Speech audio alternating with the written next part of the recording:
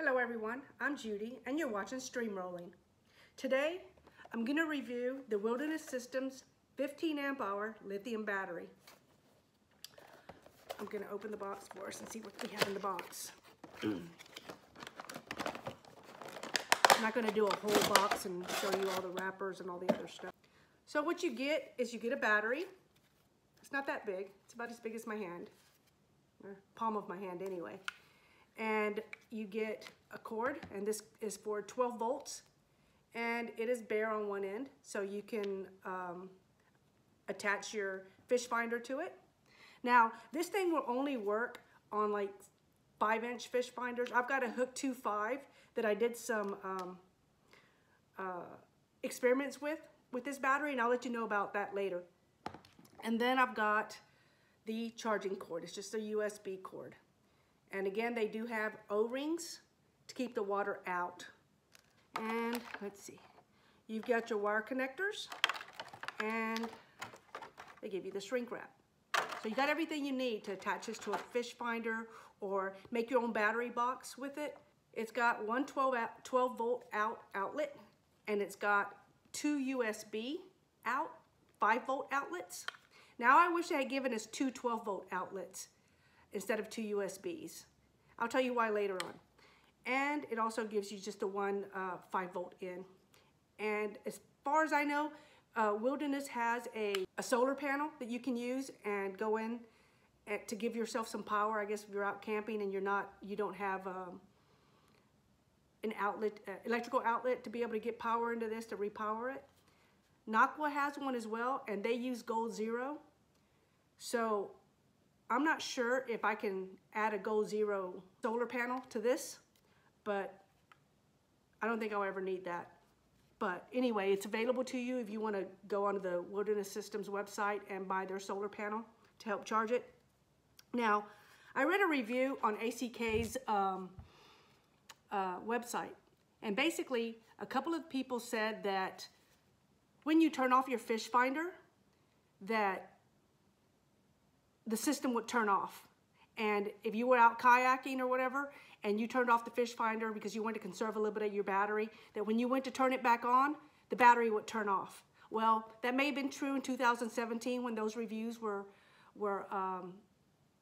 being written, but I think Wilderness has already made an upgrade, because I ran this continuous for over 24 hours. And it ran my Hook 2.5 for 12 hours continuously on the brightest setting. Now, during that time, I turned off my fish finder, I turned it back on, I turned it off for 30 minutes, turned it back on for 2 hours, turned it off for another hour, and just went back and forth, turning it off and on, and I never had to reset this. Once I pressed the on button, and all 5 of these came on, unless I go now and double click this to turn it off, it won't turn off until I physically go and double click it and turn it off. Again, it only takes 1 click to turn it on, and it'll stay on forever. It'll just stay here until it finally drains itself. So whatever issues they had back in 2017 are no longer an issue anymore. So when you're looking at a battery that costs $124.99, and if you wait for ACK's coupons or 15% off coupons, it's not that much. But I just bought this one off the REI website, and I got 20% off, free shipping, and I paid $108 for it. Tax, title, license, everything. And you're getting 15 amp hours rather than the 10 hours that the Nocqua gives you. I'm not bashing Nocqua or anything, because I'm still thinking about getting one and maybe possibly doing some reviews. The same type of experiments that I did with this, I'm trying to do with the Nocqua. So going from there, like I said, when I ran all my experiments, the battery ran fine. I was very surprised with it. The only thing is that I did something, I let it run down, and when it gets down to the last 10%, and you've got this, you've got this last one, after I let my fish finder run on it for 12 hours, during that 11th hour, and you have only one, I guess it would be, and you only have only one light, at 10%, it starts blinking to let you know, look, you're on your last 10%. So then what I did was I took my charger cord And let me get something real quick. I have this Anchor 20,000 milliamps. So what I did was just to see if I could, because I always carry this with me. Even when I'm on my kayak, I carry this with me to charge my phone. So if I had this in my kayak and it was in its battery box, I figured, okay, well, what if I ran this and I ran out for some reason? Could I take the power from here and piggyback it to this so that this could keep running my fish finder? So what I did, while it was still running the fish finder and this was blinking on its last 10%, I went to the in. I went to the in port. I put in my, I guess it's a micro USB. I put that in here. I took this and I put it into my charger. I started my charger up.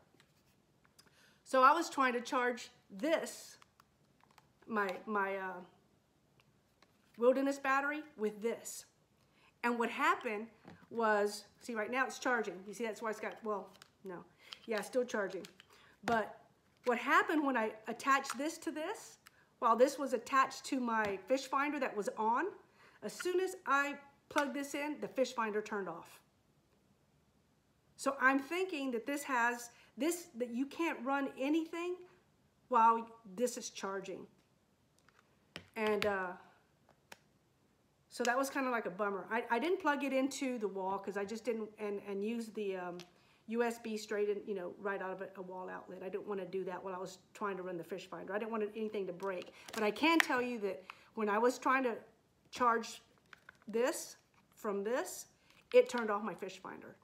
So you can't do that. It won't let you do that.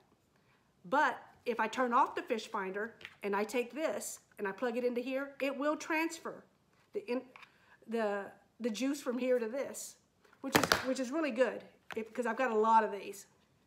We take these camping all the time, so you can always transfer from here to here and take extra energy with you, because when you have these are only USB, and my fish finder doesn't run off a USB. It only runs off of 12 volt. And that's the thing with this. With only having one 12 volt option here, I'm not sure if this will allow me to put my splitter on, because I was gonna attach this to a SAE connection and then add a SAE connection that had a splitter that had 4 SAE, so I could run my fish finder from one, I could run my lights, I could run a couple of USB ports for my GoPro cameras, and maybe some hatch lights or something. All of that, but I'm not sure how much of a draw that this one 12 volt port can take, how many amps it can actually take without the internal.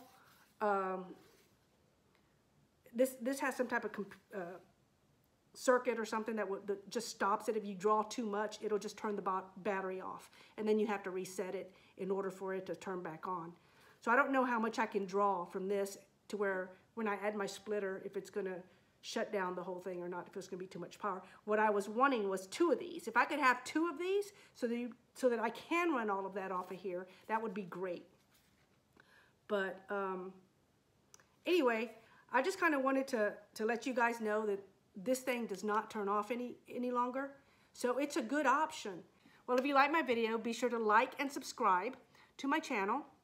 And if you can, go ahead and press that little bell there. That way you'll get notified whenever I post new videos.